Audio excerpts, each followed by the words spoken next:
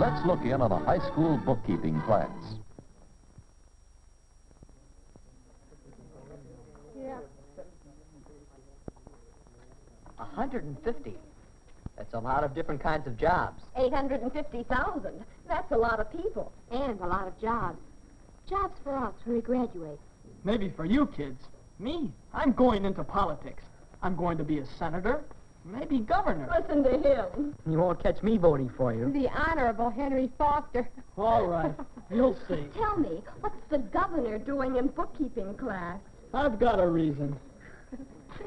Yes, Henry has a reason for being here. So have all the others. A little investigation into those reasons should be interesting and might answer some of your questions about bookkeeping and you. Howard Winslow, for instance, is studying bookkeeping because he's going into business. He's going to work in his father's grocery store and eventually take it over.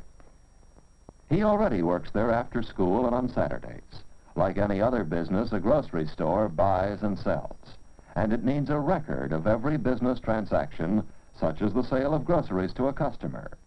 Receipts from cash sales are recorded in the cash register. Meanwhile, Howard's father has been waiting on a customer who has a charge account. This transaction is recorded on a sales slip, which shows the customer's name, what he bought, and the amount. He'll pay for all his purchases at the end of the month.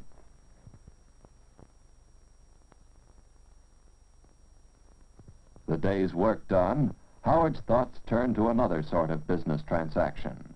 Money paid out by the store, paid to him for his work. Now, Mr. Winslow needs to know how much cash he has taken in and paid out during the day.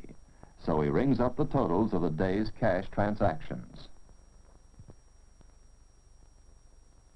Inside the cash register, this information is printed on a slip of paper. This slip shows the amount received on account from customers, amount of cash sales, and amount paid out. Watching his father wind up the day's business was what showed Howard how important it is for anyone to have a thorough understanding of bookkeeping before he steps out into the world of business. Besides the slips from the charge sales and the paper from the cash register, I have a record of every other transaction.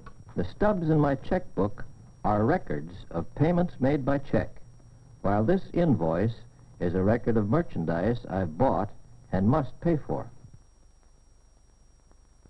And in addition to these immediate records, Mr. Winslow keeps a permanent record of all transactions for each day.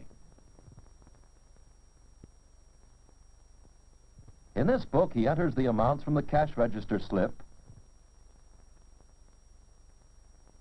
the check stubs,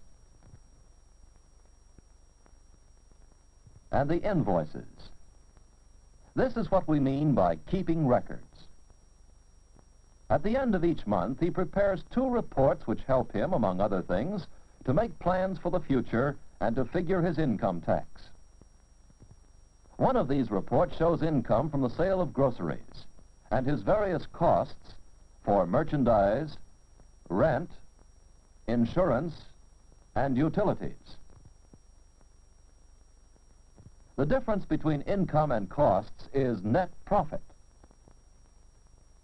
The other report shows the amount of cash on hand, how much his customers owe him, the value of the business and supplies, the debts he must pay, and how much the business is worth.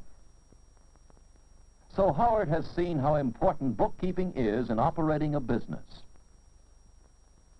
His father has also explained that neglecting to keep adequate records is one of the most frequent causes of business failure. So that's why Howard is in bookkeeping class. And of course, bookkeeping is just as important for people going into any other line of business. For Stella, who wants to be a nurse in a doctor's office. For Mike, who plans to run a filling station. For Ruth, who hopes to own a beauty parlor. And for Bob, who's going to be a farmer.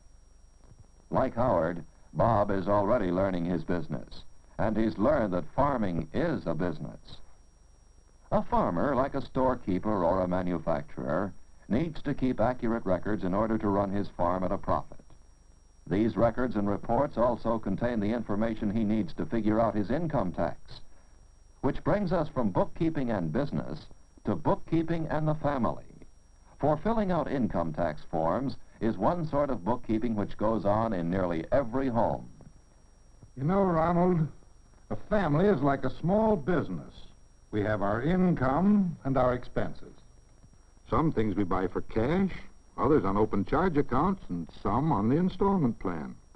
Important transactions such as buying our home call for careful planning and the keeping of records to be sure our plan is being carried out.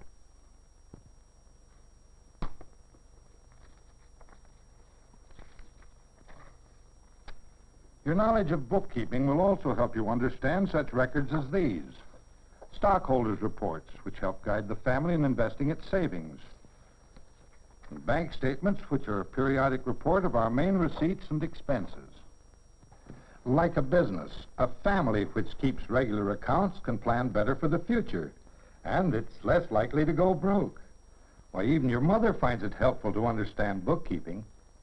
Yes, as an officer of the Women's Club, Mrs. Thayer helps manage the club's business affairs and checks over the treasurer's report. For social clubs also have their receipts and expenses and must keep books like any business organization. Ronald has already learned that he must manage his own financial affairs and keep track of his expenses if he's going to stretch his allowance through the whole week. So he knows that when he becomes the head of a family and has to do this on a large scale, bookkeeping will be a mighty useful thing to know. He's studying it for personal use, regardless of the work he goes into. Nancy is in class because she has plans for becoming a stenographer and advancing to be a secretary. She knows that the dictation of a businessman often deals with problems involving bookkeeping principles, so her bookkeeping training will stand her in good stead. She may have to type various kinds of business reports. She won't need to know bookkeeping just to copy such reports, but she will in order to check the accuracy of her work. There's another reason why a knowledge of bookkeeping helps a secretary to get ahead. She may be called upon to keep the personal bookkeeping records of her employer, and in a small office, possibly be the company's bookkeeper. Of course, bookkeepers and accountants are the people who use bookkeeping knowledge and skill most directly. Even among machine operators, it's those who have studied bookkeeping who are most valuable to the company, and who therefore stand a better chance for promotion. For many people, bookkeeping is the all-important first step toward achieving a place in the profession of accounting. Accounting not only entails maintaining all sorts of financial records, but also advising the management in planning financial and operating policies, and in matters of production control. Then, too, there are many opportunities in the field of public accounting, handling the accounting work of individuals and small concerns, and serving large companies as an impartial and trustworthy outsider. No matter where Nancy may work, an understanding of bookkeeping will help her to understand business in general.